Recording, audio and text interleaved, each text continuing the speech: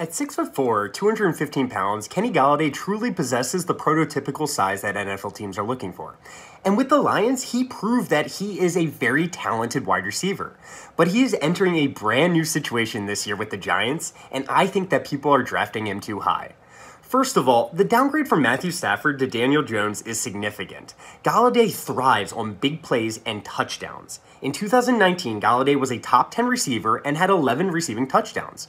Well, Daniel Jones only had 11 passing touchdowns all of last season. Sure, Daniel Jones is willing to throw the deep balls, but he is not nearly as accurate as Stafford and is a turnover machine. Also, the Giants have one of the worst offensive lines in the league, paired with one of the least creative play callers in Jason Garrett. Now, Saquon Barkley is coming back, and the Giants have a lot of receiving talent, but these guys are only going to take away targets from Kenny Golladay. All in all, I believe that Galladay's opportunity and efficiency will decrease in 2021.